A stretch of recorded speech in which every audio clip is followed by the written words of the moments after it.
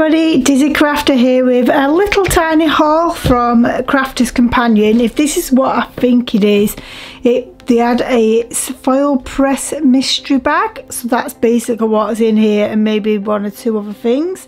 So without further ado, let's get into it. So yes, as you can see, I did get other things because this is nothing to do with foil press.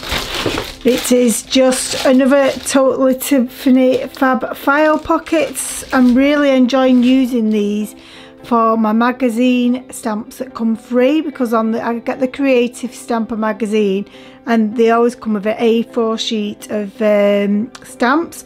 These are perfect to keep them nice and safe and nice and snug and clean. So that's how I've been storing them. So I did need to get some more of those. My invoice. And then I can spot a Distress Oxide. I'm always on the lookout for new Distress Oxides that they have on there, because they're the cheapest place I can find to purchase them. And this was the only one that they had in stock that I didn't actually have. So we've gone with Wild Honey. So definitely check them out.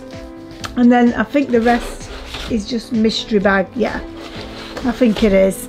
So the first thing in here should be some dies, I think.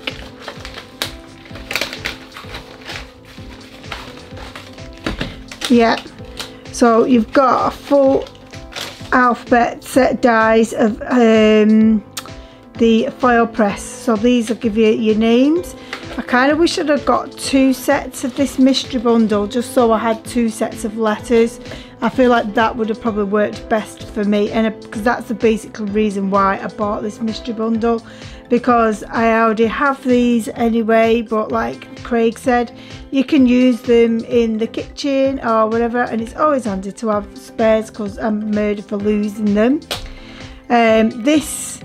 These tweezers that you got with them, I love these tweezers. They've got a magnet on this side, so it's easy to release the foil press dies, so you're not going to burn your fingers. And then we got another silicone mat. Again, I could use this in the kitchen or whatever. There's lots of places I could use this, but I think I will use this for my heat gun, to place my heat gun down, because when I craft, I use a table that I'd done resin on it, so it may interfere with that. I've not really noticed as such, because I tend to put it on the floor once I've heated it, whereas now I can just put it straight on the table on this. And then we got some foils. So the first one we've got is Aurora. And they're all silver foils as far as I remember. And no they're not, because there's a gold. So we've got a gold shimmer. Love that gold shimmer. Then we've got another Aurora, which I'm not bothered about getting two Auroras, just because silver's one of my favourites. I'd always go silver over gold 9 out of 10. And then we've got Disco Ball. So I'm really, really happy to actually have the discos, balls and all the silvers. And then, let's see if I can get this out. Good job I've got no nails on, isn't it? It's stuck.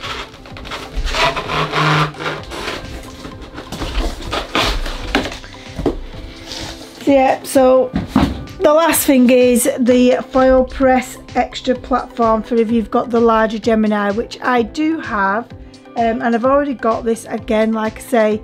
But I am actually going to be passing my Gemini over to my sister-in-law, just because I really prefer the Sizzix, and I've got the Gemini Junior now to do the actual foil press. So yeah, so this will be really no good to her or me really, because she doesn't have a foil press. So unless she likes the foil press, I may show her and then she can have it, but I already had one, so don't quite know what I'll do with this. But yes, that was my little tiny miniature haul. I can't remember how much it cost. Let's see if I can see on the invoice.